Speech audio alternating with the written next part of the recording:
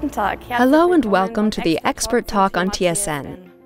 Today we're talking to Matthias Gärtner, who's in charge of Somatic Product Management and Industrial Communication at Siemens AG. Today he's our TSN expert.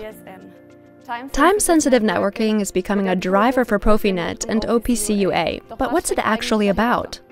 TSN is being standardized by the IEEE 802.1 Standardization Task Group with the participation of many international companies.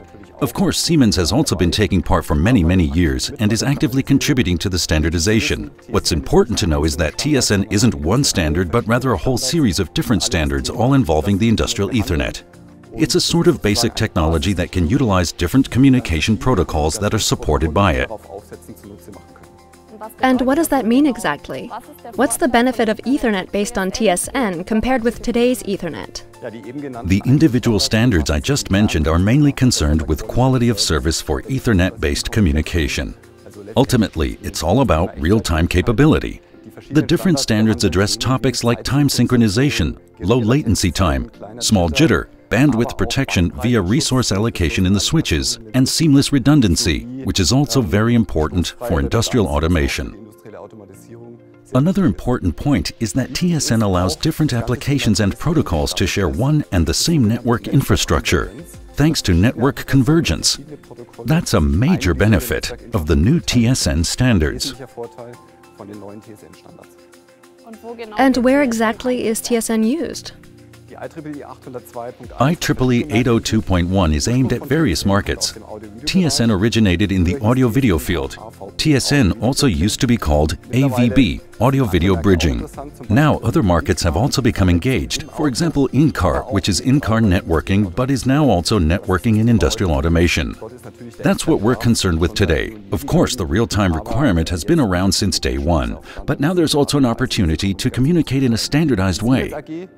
Siemens is going to use TSN with different protocols, with OPC UA and PROFINET. We've noticed that there's a growing demand for real-time capability in machine-to-machine communication, meaning for the networking of machines. That's why we're going to combine OPC UA with TSN. OPC UA isn't currently real-time capable, but TSN can make it real-time capable. And that's where we will implement real-time machine-to-machine communication. But also at the field level. We've been promoting our PROFINET standard for many years, and now we'll also use the basic TSN technology to make PROFINET real-time capable in a standardized way.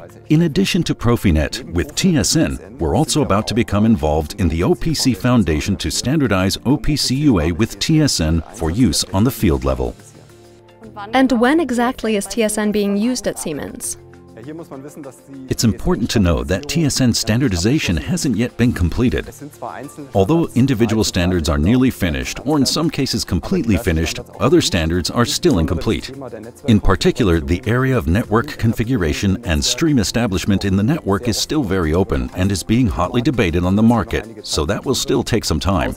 You also have to consider that there's no point in manufacturers launching products on the market now, because an entire ecosystem has to be created. Because when all is said and done, customers want to combine products from different manufacturers. This means that products have to be created. Semiconductor groups have to launch the corresponding TSN-capable semiconductor components, and a certification system has to be established.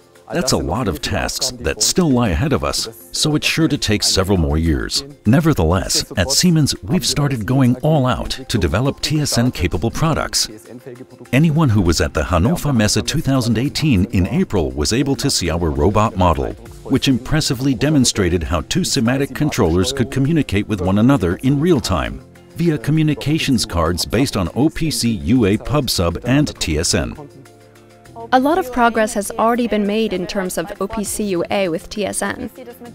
But what about PROFINET? Will TSN replace PROFINET? Absolutely not. As I said before, TSN is a basic technology, and we're going to use this basic technology with PROFINET. In the PI, the PROFINET Standardization Committee, we are working at full speed on a PROFINET TSN specification, and it won't take long.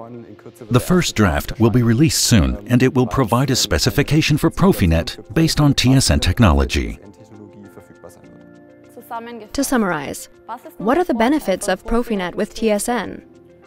One of the essential benefits of PROFINET and TSN is the fact that the IEEE has standardized TSN technology in such a way that in the future, the large semiconductor groups will have permanently integrated TSN into their semiconductor components, which will create a wide variety of available components that device manufacturers can then use to implement a PROFINET interface.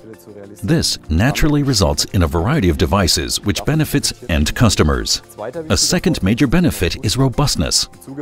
As part of Industry 4.0, a lot of data is being created that doesn't necessarily have anything to do with real-time but still needs to be transferred.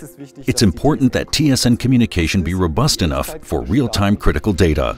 The TSN stream mechanism guarantees that real-time data that's important for automation is protected from best effort or TCP/IP-based data. And one last benefit, the large volumes of data associated with Industry 4.0 mean that bandwidth is an extremely important issue. We've decided to set PROFINET and TSN to 1 gigabit per second. In other words, we're increasing the bandwidth tenfold in order to implement the data throughput necessary for future applications associated with digitalization and Industry 4.0. Thank you, Matthias, for your insight into TSN technology. PROFINET and OPC UA based on TSN are the future. Stay tuned and set your own course for the digital enterprise. Siemens. Ingenuity for life.